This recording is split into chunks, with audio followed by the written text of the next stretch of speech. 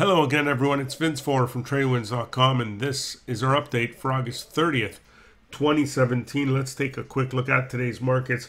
We saw stocks close mostly higher today. In fact, the S&P 500 made it a fourth straight day of gains. The Dow, however, today up 27 points here. Not exactly, follow through with authority here. I mean, this is an indecisive candle.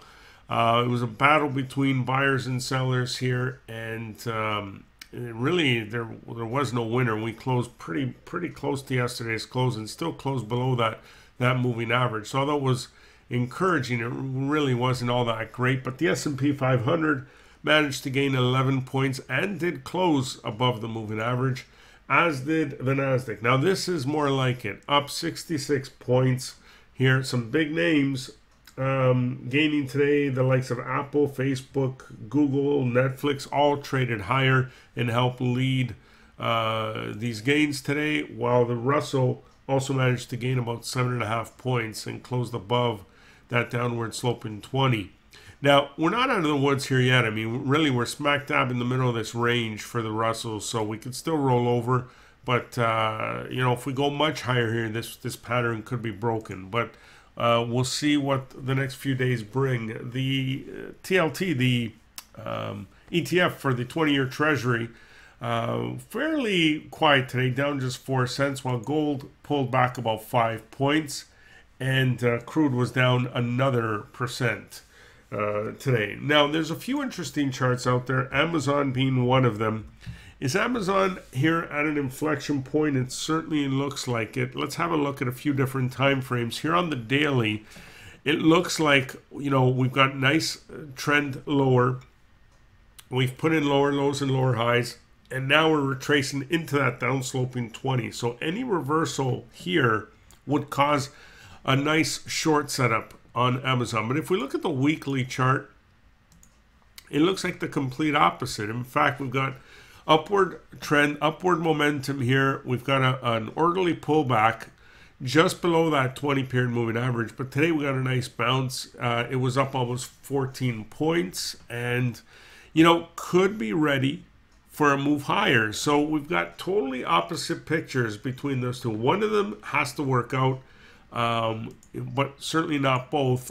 Monthly, so far, is also a mixed picture in itself, because if you look at the monthly candle here, although we, if you look at the last two candles here, we've got a bearish engulfing setup forming, and certainly we're very close to the end of the month here. But if you look at this candle, we were much lower and have made most of it back. So and we have upward momentum. So at this point, it looks like the most likely scenario is that we trade to the upside. But we're really at that inflection point here where it can go either way. And the next day or two will really mean a lot for Amazon. Now, I want to show you one thing. I want to go back to the chart of the Dow Jones here and quickly just show you that if you've ever found it challenging to remain in a trade for the bulk of that move, if you've ever been scared out of a trade, I'm going to show you a little technique that will help you completely avoid that in the future. All right, and it comes down to price action. And all you don't need indicators on your chart. You don't need anything but your price bars. So let's just say that we were taking a very simple approach here and just going long on breakouts. Okay, so if we break above a previous high like we did back here and we decide to go long, how do we remain in that trade for the bulk of the move? Well, a very simple technique is to stay long until two things happen. First of all, we get a close below a previous low. So if you look at these candles, we're consistently getting higher lows and higher highs, and up until this point where we get a close below a previous low. Right? Not a trade below, but a close below a previous low. So what you want to do at that point is mark that low. And if there's a trade that goes through it, if you get a trade beneath that level, then you exit the trade. But you can see in this instance, buyer stepped back in and drove it higher again. And so we would have stayed in all the way up until this point here. where we again got a close below a previous low, and there was follow through. There was a trade below that level. So you can see that from the entry here, it pretty much kept you in right up until things went kind of sideways here.